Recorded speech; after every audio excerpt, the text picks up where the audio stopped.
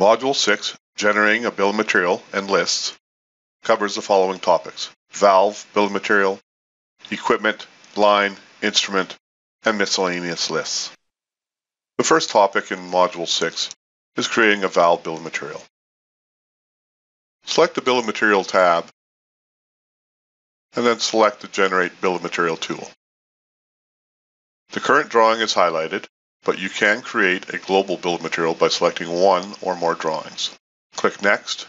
We can set a line number filter or a component size filter if required. By default, all are selected.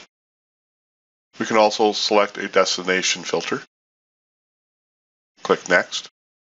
Select the template for the bill of material, and then select the output format. We can have a web page, HTML, spreadsheet, CSV, a text file. We can insert it into the drawing, or we can save it as a drawing. Let's look at each of the formats. Select Web Page, click Finish. A sample of the bill of material shows up in HTML format. We can also save that format. Our second is a spreadsheet. Click Finish. This shows a sample of the bill of material in Excel format. We're given the option to save the file as well. Our third option is text. Click Finish. This opens up the notepad and shows a sample of the bill of material. Ability to save it as a TXT format. Inserting into the drawing is the default. So we'll take a look at saving as a drawing.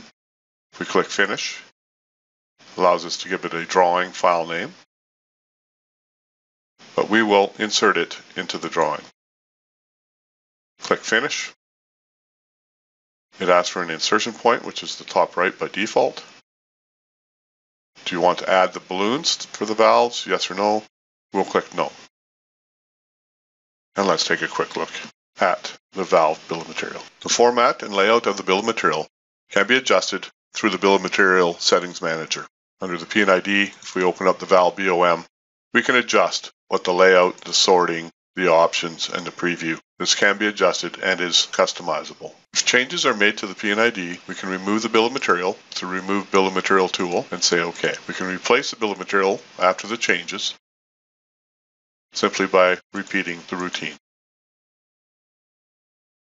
This time, we'll insert the item balloons. Select the magnification factor, and then we can place our item balloons for each of our valves.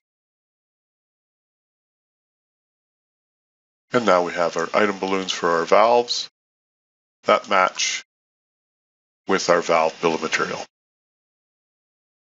The last topic in Module 6 is the ability to generate lists. Equipment lists, line lists, instrument lists, and some miscellaneous lists.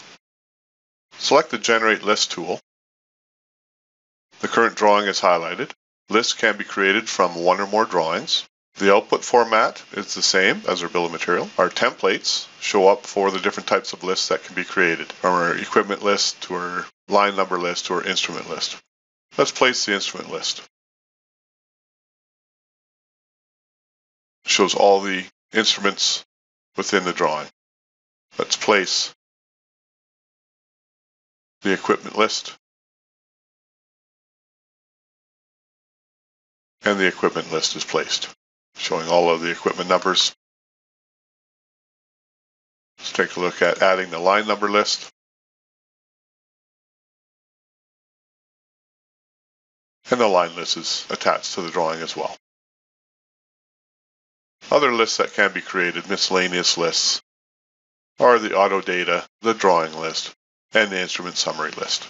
To make adjustments to the column layouts, we can use our Bill of Material Settings Manager, and we can adjust our list from our auto data list to our equipment list, the layouts, numbering, the previews. This concludes the topics covered in Module 6. Module 6 is the last module in the PROCAD P&ID tutorials. Review the topics in this module or select another module.